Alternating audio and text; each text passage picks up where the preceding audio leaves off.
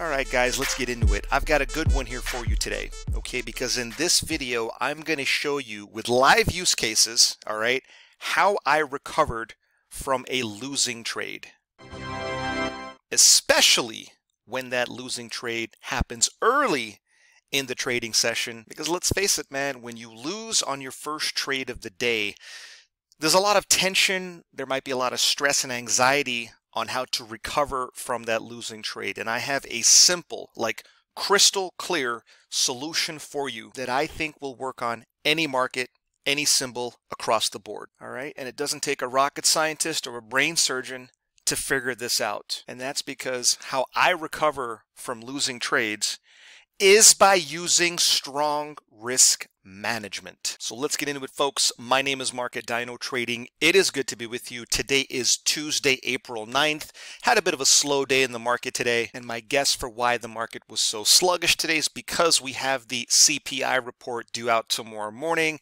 You could call it the inflation report, and you guys know that the market goes absolutely bonkers on that CPI/inflation report. So my guess is that nobody really wanted to take on some big positions the day before inflation comes out. But to be honest with you, man, that's neither here nor there, right? As traders, we try to look for high probability opportunities to make money every single day, report or no report. You follow? So I want to get you dialed into my trading system. You guys already know, or I should say most of you guys that have been with me for a while know that this green and red volume indicator color band is my proprietary take on trading volume. In my humble opinion, there's only one way to draw out volume, and it's with these green and red color bands. When it's green, like it is right there, we want to look for longs. And when it turns red, tells us that we now want to think about looking for shorts. Now let me get you dialed in this first losing trade, all right? I'm going to show you why I took this trade, outline my thought process, and also how I was able to emerge relatively unscathed from this first losing trade, while also catching a magnificent, huge winner later in the session.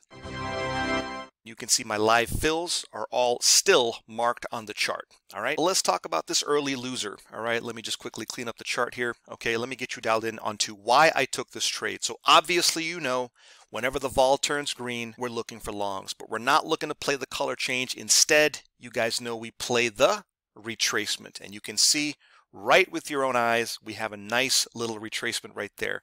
Now, here's what I was thinking, all right?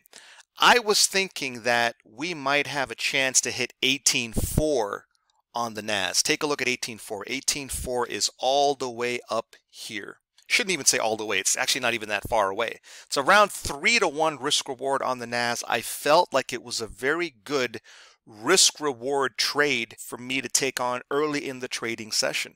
So yeah, I went long here on the open of the next candle, but this time, guys and gals, what I decided to do was place my stop loss at the halfway point of the candle, thereby dramatically reducing the risk. Now, why did I do that today? Because you guys have hardly ever seen me do this, right?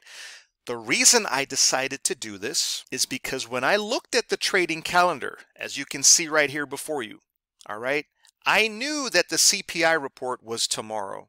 So traditionally, the day before the CPI report, the market is always sluggish. Matter of fact, you can see there were really no high impact news events scheduled for today. So if we go back to the chart, I can tell you that I was very confident that today was going to be a bit of a sluggish day, kind of like we had yesterday, and I wanted to size down my risk. That's the only reason why I used the halfway point of the candle as my stop loss instead of the bottom part of the candle. Makes sense? Because you always have these two choices. You can use the halfway point or the bottom of the candle. And of course, if we zoom in on this trade, you can see what happened, right? Bought it at 355.5 and got stopped out at 49.5 for a quick 6-point loser. It's about 24 ticks right off the bat. But I'm comfortable with this, man. I mean, I feel like if you're not prepared to take some small losers along the way before you nail a big monstrosity like of a savage winner like this, all right? Like if you're not prepared for that, then I don't think you have any business trading, right? You've got to be able to stomach, one second, let me fit this to scale here. You've got to be able to stomach and deal with small losers before you catch your big boy.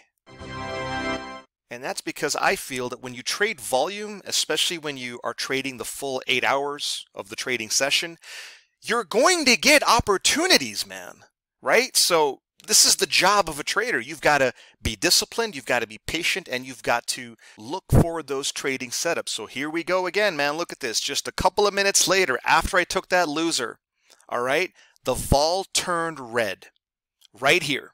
Call it 9:36 a.m. this morning.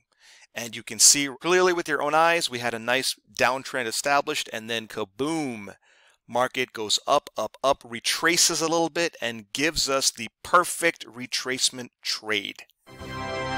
And this is the truth, man. I did the same thing I did before. Go short on the open of the next candle, and this time use the halfway point of the candle as the stop loss, not the top of the candle. Because when you use the halfway point of the candle, boy, do you dramatically cut down your risk exposure on a day-to-day basis. And that's what I was trying to accomplish today.